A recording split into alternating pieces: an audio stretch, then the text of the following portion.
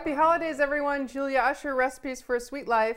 As the title of this video says, this is the companion piece to my 3D cookie fireplace video that I did last week, which you still see here. Because that video was rather involved, I decided to cut them into two, and in this piece I'll be showing you how to make many of the edible accessories that grace it. We'll start first with the rugs two ways. They're sitting in the foreground. Then we'll move on to four other primary pieces with two other little surprise projects thrown in. Those four primary pieces are the fireplace screen, the Christmas tree, the candelabra, which is one of my favorites, and then the fourth are the pretty little cookie frames that sit on the back wall. There are a number of other accessories that deck the halls, as it were, that I won't be covering in this video, and that's because they've been covered in some other videos I've done in the past, and those include the fire, the logs, and also the little plates. So I refer you off to my video description. You'll find links to all of those videos that detail those accessories there.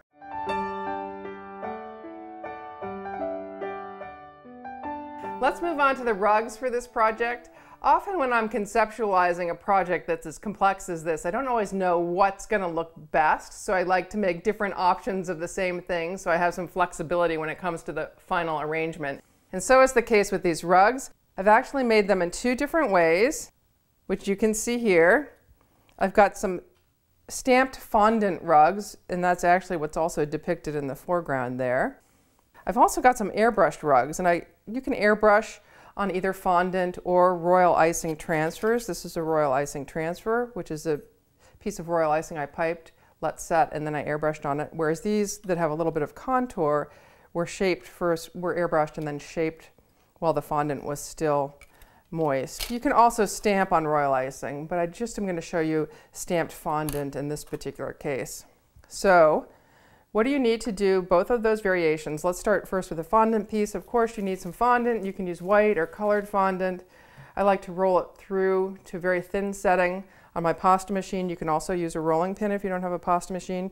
You'll need an uninked stamp pad. This is now colored because I have food coloring on it. We'll be stamping with food coloring, the same liquid gel food coloring that I normally use to color my icings. And then a stamp, of course. I chose this one because it looks kind of like a braided rug, and that's what it looks like stamped, and a cutter to cut around the fondant. This is about a 2 3/4 inch cutter, which works nicely in the foreground that I have exposed there, which is only about 3 inches. Now for the second set of accessories to do airbrushed rugs, I am going to use royal icing transfers in this case, but again, you could work with fondant. I've got some royal icing transfers pre-made, and I'm going to show you how to make them as well in any shape, rectangles or circles, again sizing them to fit the available space on the vignette. You'll need something to pipe the transfers on, and this is where this acetate covered board comes in handy with a little template behind it. And then to get the patterns on it, I'm going to be using either one of two stencils. This is one of my stencils. It's actually from one of my Thanksgiving Prettier Plaques sets, but it looks kind of like a braided rug if I use it twice, as you'll see here. So I think I'll be replicating this rug.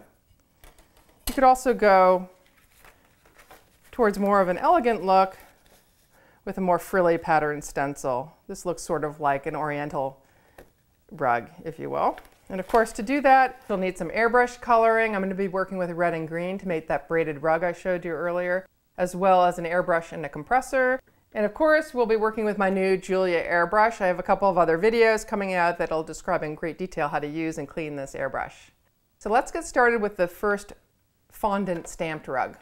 Okay, so this is where we're headed to stamped rugs, but I'm going to be doing this one in red just for a little bit of variety. First step is getting your fondant nice and pliable, and start it out in the direction you want it to be, in the shape you want it to be. And then I roll it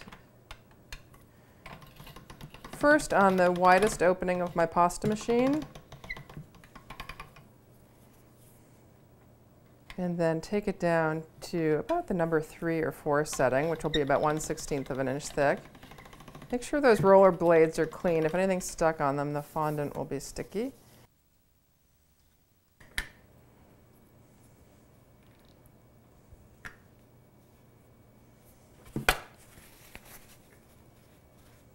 You just want this wet and tacky, not completely glossy. And then oftentimes with big stamps, rather than inking it that way, it's easier to see that it's inked if you do it this way. And apply nice, firm, even pressure. Sometimes I let the fondant dry a little bit so that you don't get your stamps stuck in the fondant. And you could take a cutter that's big enough to capture the edge, but I'm going to cut it just short of that because I'm going to be putting on my own border. Just center it.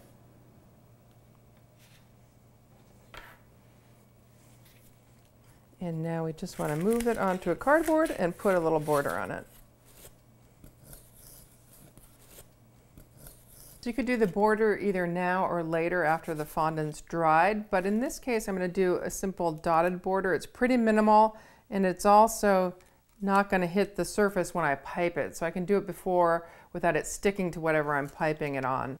If you're going to do a fringy type border, which would be longer, I would suggest waiting to apply that until you get the rug situated on the vignette, because it may end up sticking to whatever you're piping it onto. So I'm working with my beadwork consistency icing, and I'm just going to go all the way around like so.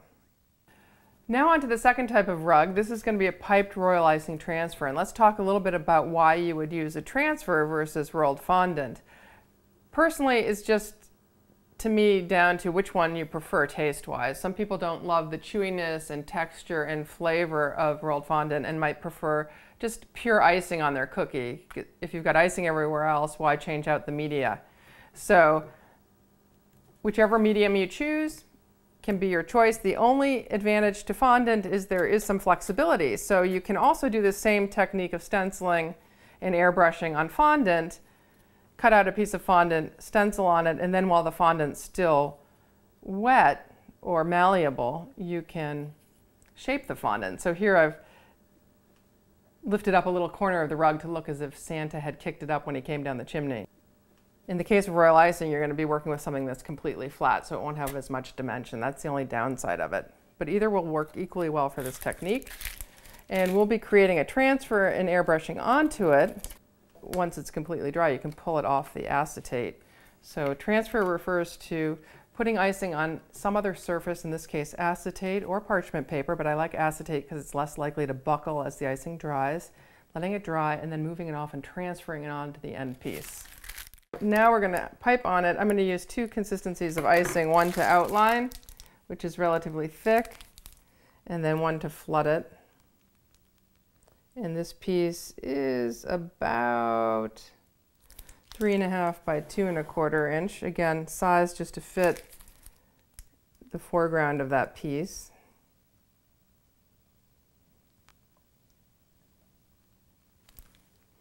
And I just want to do the basic rug now, no borders, because we're going to be airbrushing over it, and I don't necessarily want to airbrush any fringe or trim that's going to be on the rug. This trim would be applied later.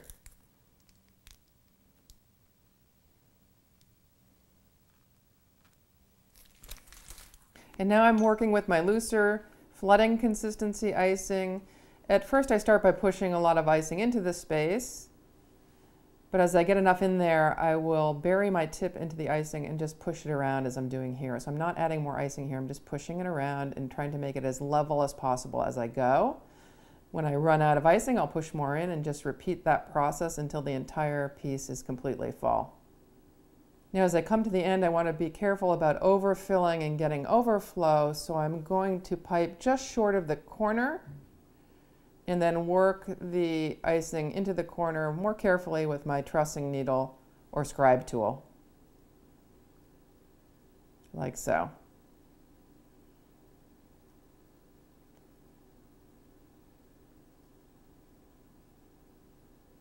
And while the icing's still wet, you want to come back in immediately and pop any air bubbles and smooth down any lumpy spots. And then set it aside to dry. Okay, so once this is completely dry, we're ready to airbrush. And again, I'm going to be going towards this braided rug effect, which involves application of two colors.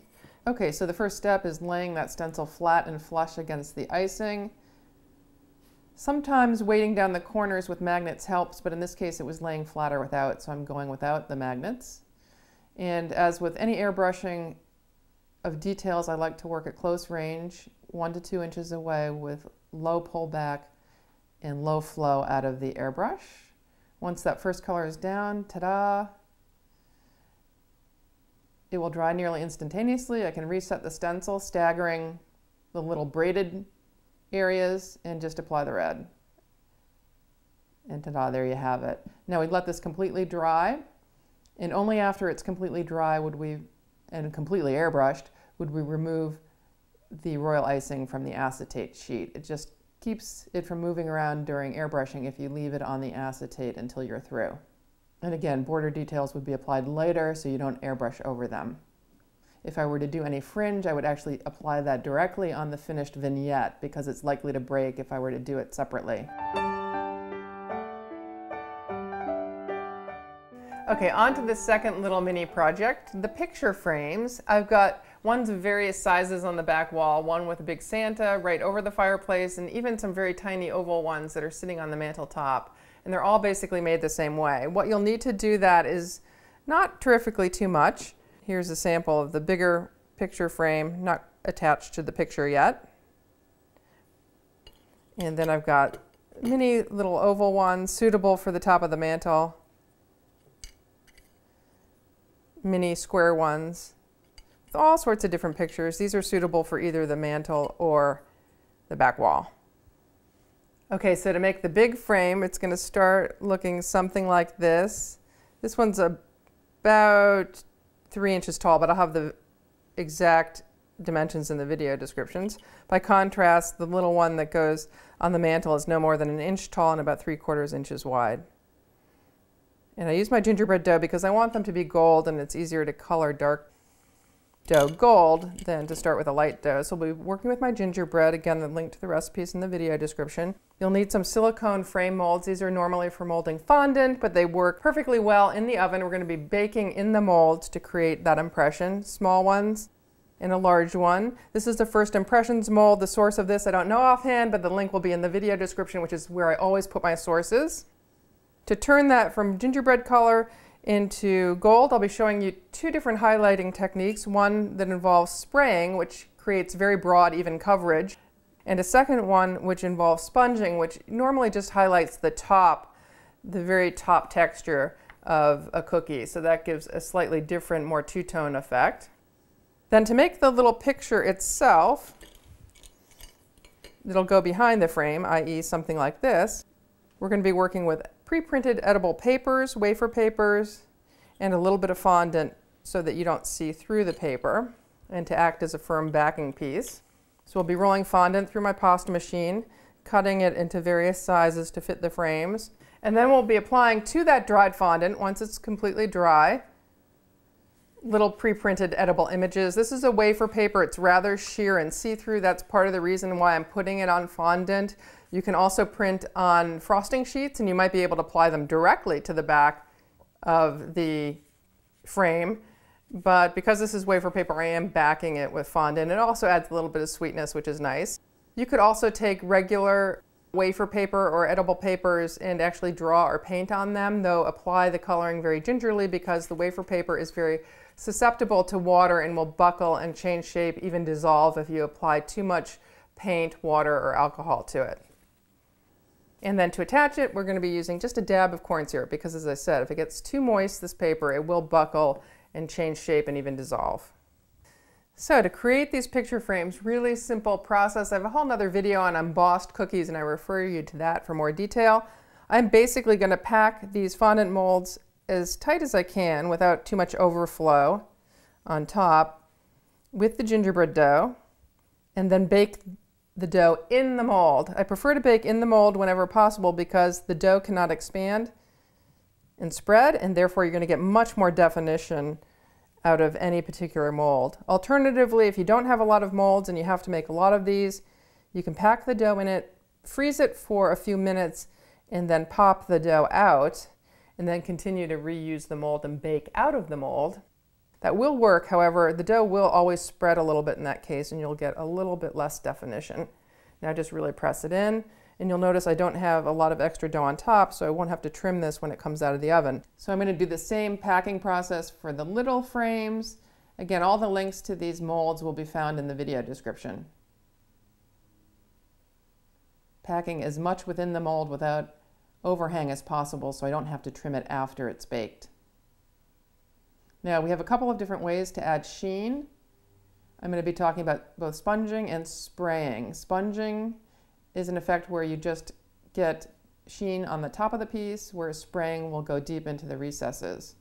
So let's start with sponging. I've got a little luster dust here and I'm mixing it with alcohol to turn it into a paint, blotting off the excess. Then I'll just lightly sponge it on top to highlight the relief. You don't want to sponge too hard or you'll get it deep into the recesses as well. This creates more of a textured and two-tone effect. Now, to get deep into the recesses for a more uniform effect, then you might spray it or airbrush. I'm going to spray with PME luster spray. It evaporates and dries really quickly and gives a nice even coat. However, it does make a mess and goes very airborne, so you want to make sure you cover and protect your work surfaces. So here's a comparison of the two effects. Sponged on the right, sprayed on the left. Now I'm moving on to the backing piece that will support the wafer paper picture, and that's cut out of rolled fondant that I work through a pasta machine until it's about 1/16 of an inch thick, which is about the number 3 setting on my pasta machine, and then cut it out with a cutter to fit the appropriate frame. You could also use modeling chocolate here. Now right now it's super flexible and it's going to be hard to handle. As you can see, I messed that one up. So we're going to set these aside to dry once they're cut. I usually allow overnight for them to get rigid, but drying time will depend on the brand of fondant you use. Some dry faster than others. Once dry, we're ready to apply the wafer paper pictures. You could also use printed images on frosting sheets or hand paint directly on the fondant, but this is relatively quick. So I just want to frame the picture within the frame, get a little bit of corn syrup on the fondant piece, and then replace the picture where I want it positioned. Once it's on there, we'll trim it down to the size of the fondant backing piece, like so. Now we're not going to want to see too much of the fondant sticking out behind the picture frame, and if the oval is pretty close to the size of the picture frame, you may also want to additionally trim it down, which you can do with scissors once the fondant's completely dry. Having done that, we're ready to glue the frame in place, and I'm just using thick royal icing glue, a little bit of white because if any sneaks out, it's going to be less likely to show on the picture. And we'll clean up any overflow with my handy dandy trussing needle, and it's all set. And that's it. Set it aside to dry, and as I said, you can do them in any number of sizes and shapes. And you'll see that I used all 3 different sizes and shapes on this vignette here.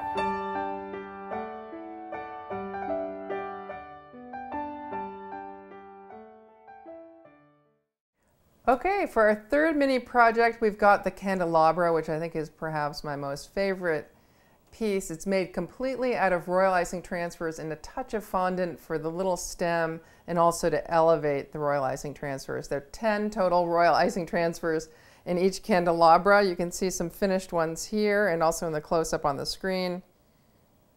So it's sort of a 2-tier candelabra on a footed little pedestal. So to make that, as I said, you'll need 10 royal icing transfers in 4 different sizes. There's a large size for the plate on which the little candle holders will sit, and I'm going to be arranging them in different orientations too.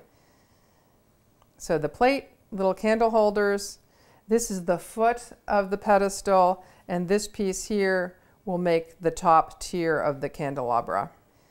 And I've got all the dimensions spelled out. To make those transfers, you're going to need a little acetate setup with some guidelines drawn on it. You'll also need a little bit of fondant to put this together.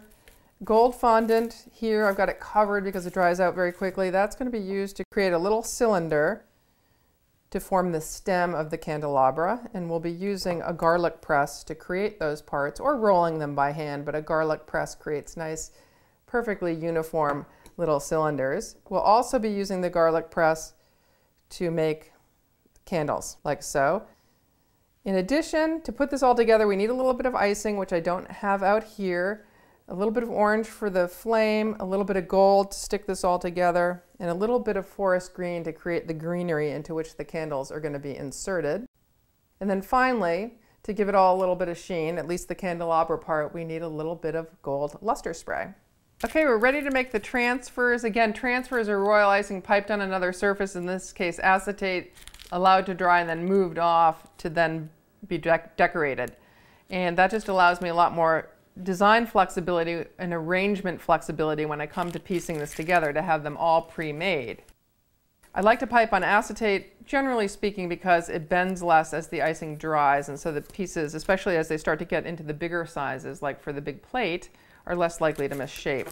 But I've got my guidelines drawn out, 1/4 inch, again for the candle holders, 5/8 of an inch for the little top tier, 7/8 inch for the base or the foot of the pedestal, and 1 1/8 for the primary plate, which is this guy here. Okay, I'm starting with the 1/4 inch beads first, because that way I can cut a small hole and then open it up further as I need to when I get to the bigger beads. I need 7 of these little candle holders per candelabra, and I'm just using the guidelines as a gauge to how wide they should be, as opposed to having drawn individual round templates. The guidelines are a much faster way to construct the guide.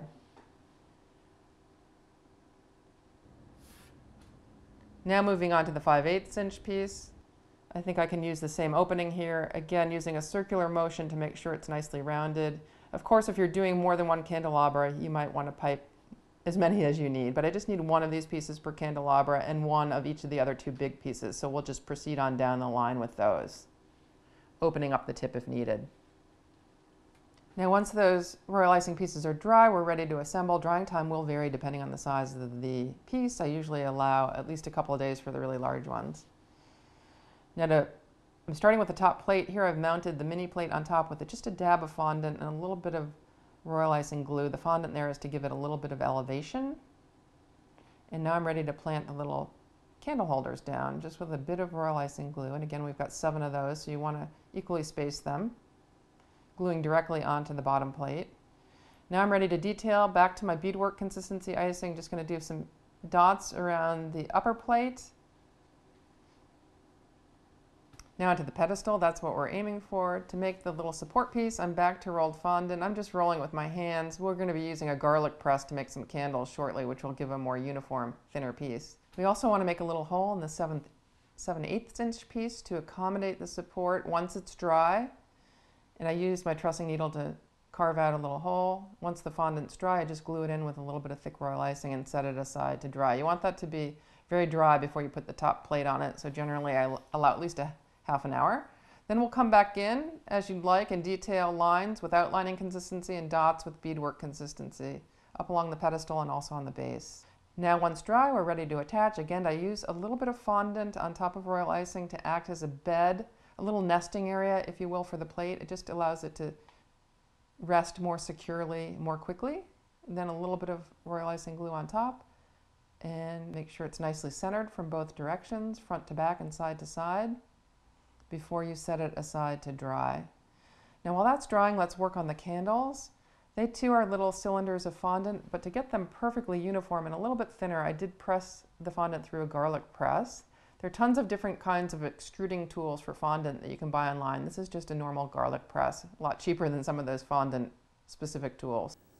To straighten them out, I'll also often kind of smush them gently between paring knives or spatulas. Once they're completely dry, you can pick them up and use a little dab of royal icing to create a flame. Now we're on to the swags on the candelabra once it's completely dry. I'm using a loose outlining consistency for this that holds a nice shape but also bends in a nice arc. And I'm just connecting between the candle holders, putting 1 swag between each, cleaning up any extra icing as I go.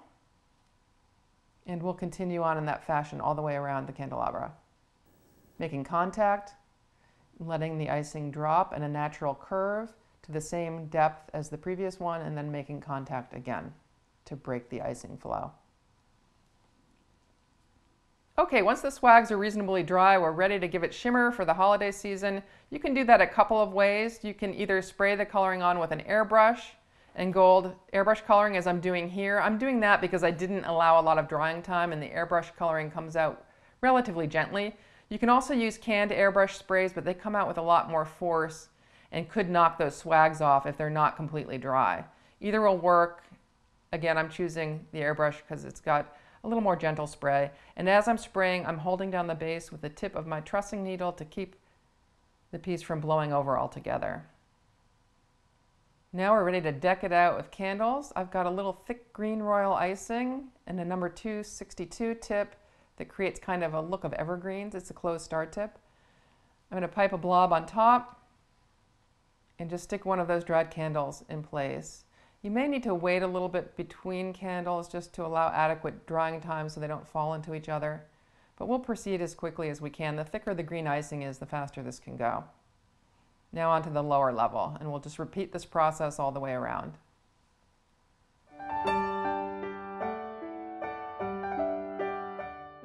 Okay, onto the fourth element on the vignette, which is the fireplace screen. There are a couple of different ways you can construct it. What you've got up here, and this is all propped up with various props, none of them are really meaningful, they're just keeping this delicate piece from falling over. This piece is comprised of 4 little individually piped screen elements. They're each about 3/4 inch by 1 3/4 inch tall, and I'll have the exact dimensions in the video description. 4 elements all pieced together to create a screen. In the vignette in the front, I have 1 single bigger piece across the front and 2 side pieces, so 3 total elements. So I'll be showing how to pipe the smaller elements and probably piecing together a fireplace screen that looks somewhat like the one up front. At the end of all of this, I'm going to show you another royal icing transfer, a little sneak peek of the stockings and how they were put together. They're very similar in terms of being a transfer, so I'm not going to belabor their particular methodology. Let's focus on the screen. With that being said, all you really need for this project are black icing, royal icing, in 2 consistencies, an outlining consistency and a thick flooding consistency. I don't have them out here, but they're in cones over there ready to be used. You need an acetate setup. Here I've got templates drawn about 3/4 inch wide, 1 3/4 inches tall for the individual small fireplace screen elements, and various guidelines at the top. This guideline here tells me I don't want to go much higher than about 1 3/4 inches on this particular screen. This line up above is a 2-inch mark. I've also got a similar grid marked out for the wide fireplace screen element that I used up there, 2 inches across here, and then 2 inches all the way up to the top line. So in that particular case, I'd be piping it a little bit higher with smaller side panels. I'm piping on acetate because these are very delicate transfers. I find that if I pipe on parchment paper, the parchment paper buckles as the icing dries, and it can really break some of these more fragile pieces. However, things take a lot longer to dry on acetate, so you want to make sure these are completely dry before you attempt to remove them, or you may end up breaking the pieces in that case too. Typically I do these about a week ahead of time, and I'm completely assured that they're dry. And it's all on a support piece here. It's a mini cookie sheet, but it could be a cardboard, so I can move it around more easily. For the assembly process, you'll just need a few things: a support cardboard with some non-skid material on it and various little supports. I've got different fondant molds. You can use rubber stamps, little sponges, whatever you can find to keep the thing standing up as it dries. Once it's dry, we're going to be adding a little luster to it so it looks like burnished brass or bronze. So to give it that luster, we'll be spraying it with PME edible luster spray in bronze, as opposed to the gold we used on the candelabra. So let's get started with piping the transfers. So I've got my acetate set up. I'm just going to be doing one of the smaller square panels. The first step is to outline it and get the basic structure. So I'm aiming for something like this. And when that's completely dry, we'll come in and detail it with some of these crossbars and things. Okay, I'm ready to start outlining the frames for the fireplace screens, the small parts. And I'm using my outlining consistency icing. The consistency adjustments, a link to them can be found in the video description. And I'm just following the guides that I marked out earlier, going up about 1.5 inches out of the total of 1 3/4 inches and about 3/4 inch across. Again, the dimensions will be in the video description. Once I've piped this outer frame, I'm going to come in and pipe another interior rectangle about 1/8 inch or less away from the outer rectangle. You could, of course, trace this all out, but I'm just eyeballing it here as it's a little more expedient. Piping relatively slowly so I don't break lines. It's easy to break lines when the icing is thick if you pipe too fast.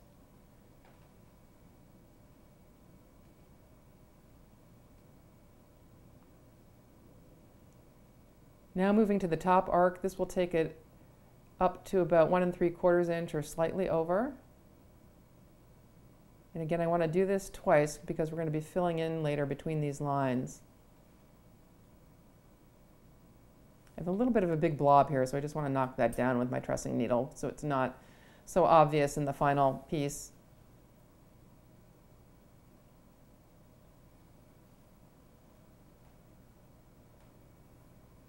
Now, while that icing's still wet, I want to move on to a slightly looser consistency. This way, the two icings will blend together and I'll see less of that outline in the final project, in the final piece, that is. Whereas if I were to wait, I'd see more of the outline because the outline would have dried. You're looking for a consistency of icing here that has some body and isn't going to sink back into itself, but doesn't have so much body that it doesn't leave a smooth line. So I'm working with a relatively thick flooding consistency. And we'll just go all the way around, filling between these two lines.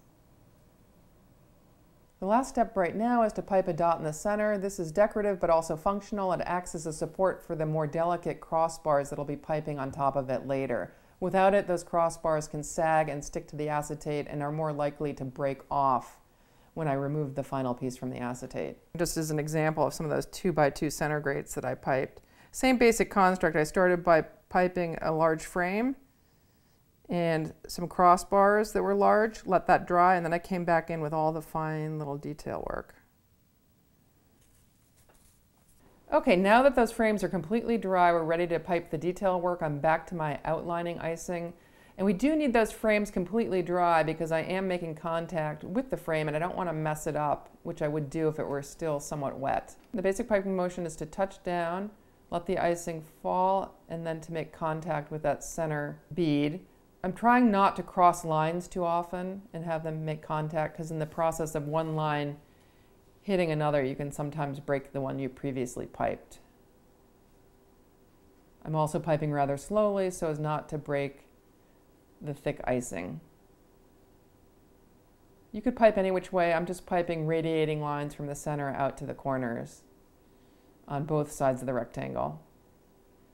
Now some dots at the top, not necessarily to clean up that area, but just to add a little extra level of detail. Once those are completely dry, they're ready to be taken off the acetate, but I do like to do this carefully by pulling one off at a time. So I'm going to cut the acetate around the piece that I'm paying attention to, then flip it over and gently peel back the acetate. I am not pulling on the royal icing piece. It's extremely delicate. If I were to do that, chances are I'd break it. So it came off beautifully and it's very lovely, and I would set that on something soft like paper towel for storage purposes. Okay, to assemble, you just want to make sure that you're working on a soft surface like paper towel or bubble wrap, and that you've got the first piece adequately supported from front to back so it doesn't flip over because it will break. I'm using the big 2x2 piece and 2 small side pieces and just about 3 or 4 dabs of thick royal icing glue on the sides to attach one piece to the other, like so. I'm going to orient the side piece to the back. I don't want the overall screen being much more than 2x2 wide because it needs to fit into my fireplace opening or right in front of it. So again, as few dabs of royal icing. I don't want to over encumber it with icing because I don't want it to show from the front. And stick on that side piece. The side pieces may need support as well. And I'm just gently leaning those rubber stamps up against them. Don't want to press them in too hard or you'll break those pieces. And then reinforcing the upper seams from the back to give it a little more stability with a little more royal icing.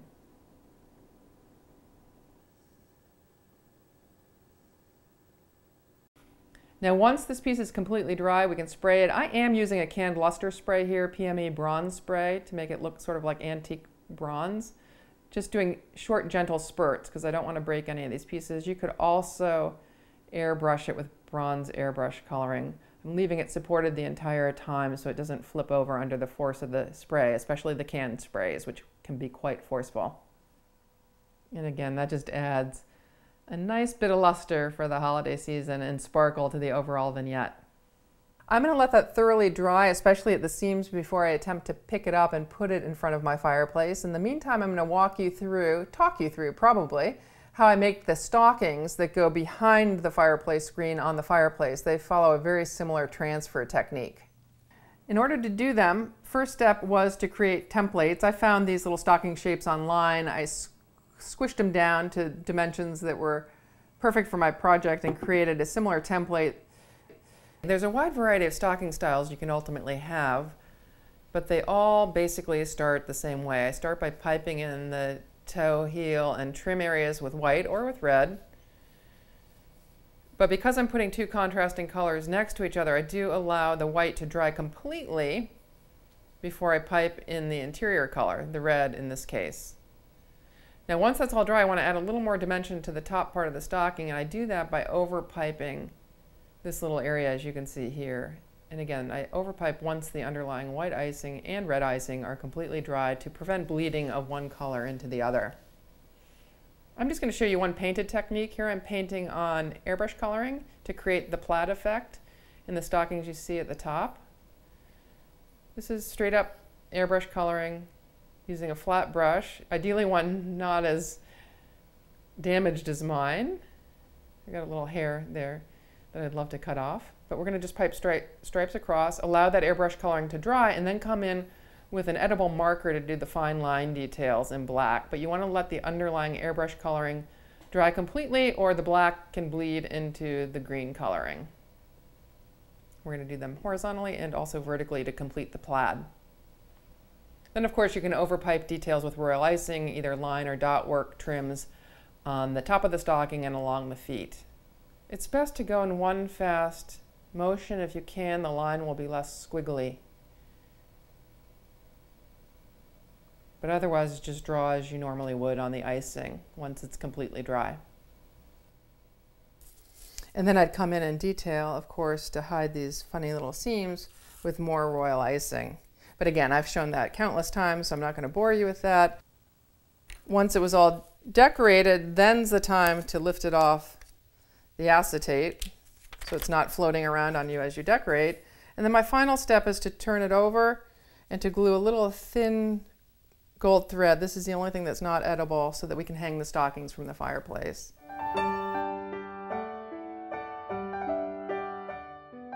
Okay, the last element that I'm going to show you is the beautiful little Christmas tree like the one in the foreground. I've got another version with a gold garland that's going to be showing overhead.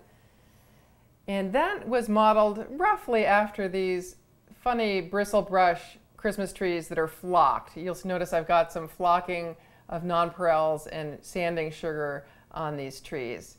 So this is a little more involved accessory than some of the others, so let me walk you through what we're going to need for that.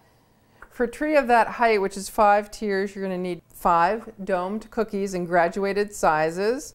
And I'm going to show you how I bake one of these. I often use my graduated silicone molds as the forms for these. I use 2 on that particular mold, and I'll have all the dimensions in the video description. 1 from this next size, and so on and so forth. This is a more conical mold, which I thought would be appropriate for the treetop. Now, if you don't have these molds, which typically come in large sheets, I've cut them down for easy handling here on set. If you can't get these, they're somewhat expensive, or don't want to get them, you can often use perfectly rounded teaspoons for this project as well. Of course, I'm missing the big tablespoon here that you'd need for the bottom tier, but you can shape dough over these metal items and bake on them as well. Now, after I create the pieces, I'm going to be icing them with green royal icing, which I don't have on set, and a pastry bag using a number 262 tip that looks kind of leafy. Once that's done, we want to create a base for the tree, which I'm going to make out of modeling chocolate and rolling some elements for that base through my pasta machine. We'll then want to skirt it to create kind of that ruffled skirt there, or a more flat skirt as I've got on my gold tree. And for doing that, I'm going to be rolling white fondant through my pasta machine, stamping it with a rubber stamp. I do this technique quite often, and in fact it's very similar to the rug that we did earlier. I'm going to be using a red ink pad. This came uninked and I've since colored it with red food coloring, and we're just going to be doing the same thing. So we'll have a red and white skirt. And then we'll be cutting that down to size, cutting a hole in the middle to wrap it around the trunk of the tree. And then we'll get on to all the elaborate decorating, which will involve flocking the tree with sanding sugar and nonpareils and adding some homemade little ornaments. These are all royal icing transfers that have been painted using that same method that I used on the stockings. I painted green stripes on the white ones and then drew little red stripes on them. Alternatively, for these red ornaments, I painted gold stripes on them and piped little white dots on them. Those are all handmade. You can also save a little time by using store-bought dragées and other little sugar elements like these little gingerbread confetti candies. I use the gingerbread and some homemade candy canes on that tree. I'm going to probably be working with these ornaments and an assortment of dragées on the gold tree. I'm going to try to replicate the gold tree that you see floating around overhead. For this video, I'll likely just decorate the bottom tier because it's a relatively involved process. The same process would apply to all of the successive tiers. Topping it off finally with a little fondant star that's been sprayed gold and is accented with some silver nonpareils. So let's get started with the baking part of this project. So the first step is creating these dome shapes, and as I said, you can make this tree as short or as small as you want. I've got 5 tiers. If you wanted to make a little mini 3-tiered tree, that would be fine too. Ours is going to end up looking something closer like this, and even taller once it's iced. So I've made half domes in many other videos, so I'm just going to go quickly on this. I'm just going to shape the biggest one, and I'll have all the dimensions in the video description. I think this one is a little under 2 inches across, or just about 2 inches. But again, check in the video description for all the dimensions. They're a surer bet than going on what I say here. I'm working with my gingerbread dough simply because I had it made for making the frames earlier. But a sugar cookie dough could work well for these small contoured shapes as long as it doesn't spread too much and crack too much. I like to roll it relatively thin on domed shapes just so I'm assured of less spreading and less cracking. The thicker the dough is, the more likely it is to spread and crack, and you want to make sure it's lifting at all times because we need to lift it ultimately up onto this dome. Let me roll it a little bit thinner on this side. Taking a cutter that's bigger than the dome because it needs to go all the way down the sides. I'd say this is easily a good inch bigger than the diameter of the dome, and it probably even so won't reach all the way down to the sides, which is okay. We'll just end up with a little shallower base than we might have otherwise. Then lift that off, center it on the dome, and then just gently press it into the sides. I'm looking at it from overhead to make sure there's no pieces like this flaring out. You want that all tucked in and looking relatively uniform from top down. This little bit of cracking here is not going to be a problem. We're going to be covering this completely with icing. And then if you've stretched it in the process and you have a side that's longer than the others, like this side's kind of long, I'll trim it now. It just means less trimming at the end. Then I pop this on the back of a cookie sheet. I like to bake on the back sides of my pans for more uniform heat circulation for the normal baking time, which is about 8 to 10 minutes at 375 degrees Fahrenheit. I'm just looking for light browning around the edges. It might go a little bit faster than that since this is a relatively thin piece, and these smaller pieces certainly could bake faster than that. So it's most important to keep an eye on it when checking for doneness. And all these same pieces would proceed in exactly the same way. Once this is out of the oven and cool enough to handle, this will be quite hot, then you can just pop it off. It'll drop right off and let it cool completely off the mold. Okay, so the next step is to get these all covered and make them look evergreen-like. I often dip domes in my other videos, but this I want to give a nice textured look, so I'm reverting to a metal tip. This is a number 262 closed star tip. And a very thick icing, one that'll hold its shape. And as you can see, it's holding its shape. I'm just going to be piping beads and pulling back to create a point, to kind of create like an evergreen branch, if you will. And I'm just going to demonstrate on the smaller piece. All the big ones would be done exactly the same way. I like to mark off quadrants roughly, just so I know how much I have to pipe. So I start by doing that, just piping lines, and I work one quadrant at a time. I've got it a little bit elevated so I can get to the bottom and have some icing overhanging. So it's back on the mold that it was baked on, and it's just a little bit shorter than the mold, so I can get my pastry bag all the way to the bottom. And now I'm going to work top to bottom, just piping these that little bead-like motion and staggering them. And I'm kind of pulling up a little bit as I release, so I'm pulling up and away from the cone so that I can fit the next one tucked in underneath. If I were to go down directly, it would be harder to do that.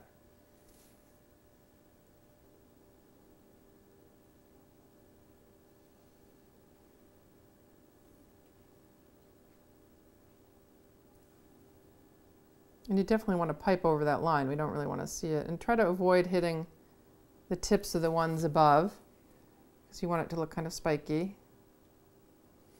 So I have to be pretty close to the edge of whatever it's elevated on so my hand can get all the way down and get coverage at the very bottom of the cone.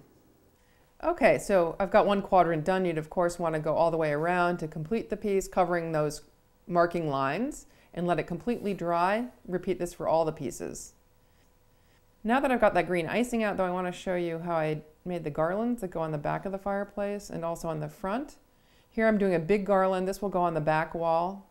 The dimensions for it will be in the video description, but I start by piping that line that you see there, kind of a swag of the dimension I want, and then just continue down the line, piping those beads, pushing in, pulling back, pushing in, pulling back to create spikes until that whole line is filled out. We let that dry, and then that swag lifts off the acetate quite nicely.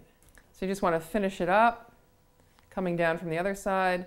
I've done these fairly deep here, as I said, for the back wall. I also did a shallower version for the lower part of the back wall, directly to the sides of the fireplace, and tiny versions for the fireplace front. Now back to the tree, now that those pieces are dry. I've already started to stack one, but I want to talk a little bit about how to create the base to put it on. I like to do this first so that I can handle the whole piece from the base. I'm using modeling chocolate here to create about a 2-inch round that's just slightly bigger than the bottom round of the tree. You could also use a cookie here, but I happen to have modeling chocolate handy. Now I'm going to create the trunk just by rolling it into a cylinder and gluing it down with a little bit of thick brown royal icing. Now once that's situated, we glue the first dome directly onto the stump, decorated dome of course. I'm just simulating that here with an undecorated one. And then just glue the successive rounds all the way up. Here I'm using green royal icing so that if any peeks out, it's less likely to show. And I'm going to put on my 4th tier and then a 5th tier. And the basic structure will be complete.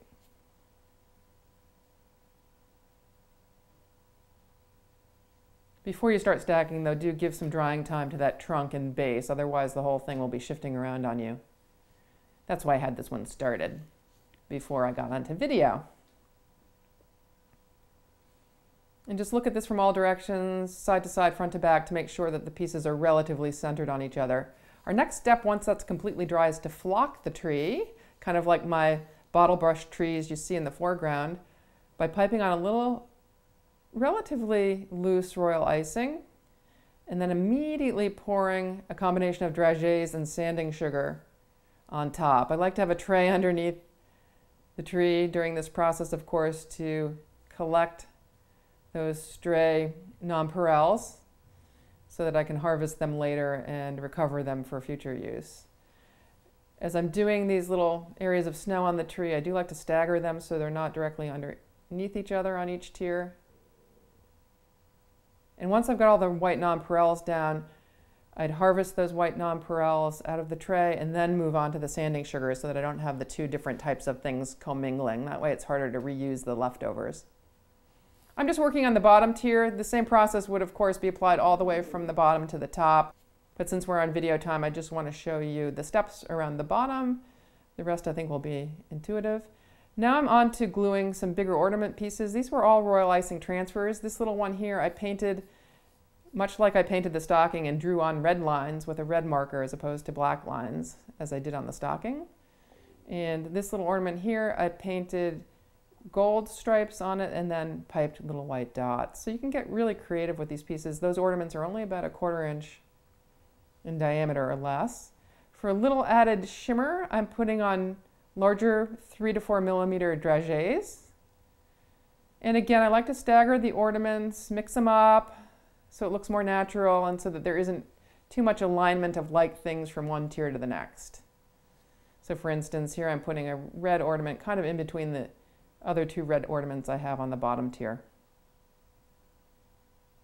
Just sticking down with my thick green royal icing so that if any peeks out, it's going to blend in with the rest of the tree. And we'll continue again in this fashion all the way around, getting those big pieces on.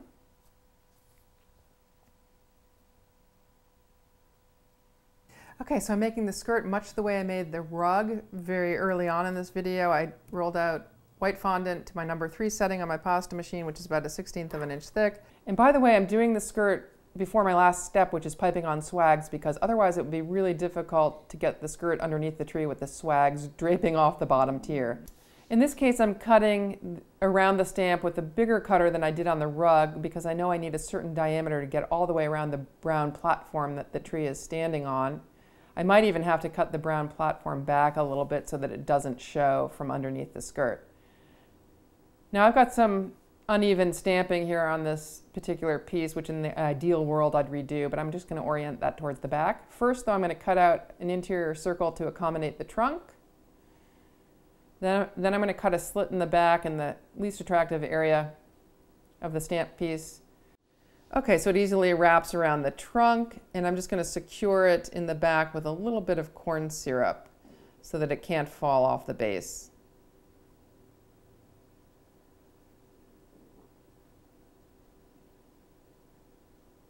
You could additionally trim out the bottom of it with some little green dots around the white edge. I think that would look pretty, and I'm a more is more person, so you'll see that on a later version of this tree. Now with the skirt down, we're ready to move on to the swags. I'm back to a relatively loose outlining icing that gives a nice natural curve, but which won't break when suspended. And the piping motion is, again, like on the candelabra, I make contact, then let it drop, and then make contact once again to break the icing flow, or continue doing 2 or 3 swags at a time. Eventually, though, I need to rotate the piece so that the swags don't look crooked. I'm doing these kind of irregularly, some longer and shorter than others, just because I think that looks a little more natural. And we're going to do this around the bottom of each tier. Slightly shorter on these top tiers so they don't interfere with the ornaments underneath. Now you could do a cranberry garland version of this by piping swags like so, and you'll see that cranberry version on the tree in the foreground. Once the swags are piped, you can come in with loose beadwork icing and then just pipe an array of dots, a line of dots along the swag itself. So that's the basic process. I'm going to go ahead and continue it all the way around, and we'll come back in a few minutes and I'll show you the finished product. So there she is, all finished out. I probably spent another half an hour to an hour on her. It's not a small project because there's so much detail on it. If you want it to go quicker, of course, don't decorate it to the nines quite as I have. The other thing to note is that my process would not be do all one layer with all the elements at one time. Instead, I would assembly line it. So I would do all the flocking, the adding of the snow first on every single layer. Then I'd add the ornaments on every single layer. I'd add the treetop star, which we'll talk about in a sec. Then I'd put the skirt on, and then I'd swag out every single layer. So that just makes the process more efficient than working one layer at a time fully and then moving on to the next one. And she looks just beautiful from almost every angle. And this will be the show-stopping piece to really crown out the vignette. One element that I didn't talk about was the star on top. This is a fondant cutout with some royal icing lines on top and some silver nonpareils also stuck down with thick royal icing.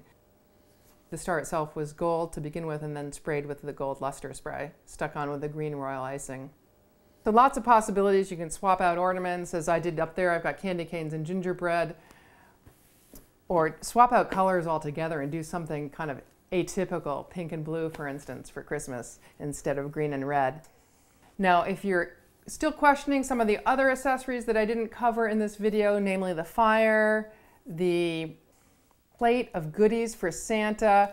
Those accessories were covered in previous videos, so I encourage you to jump on down to the video description and look for those links. You'll find them there and they'll provide all of those details. And if you haven't seen the assembly of this project, then skip back to last week's video where I put all the big pieces together.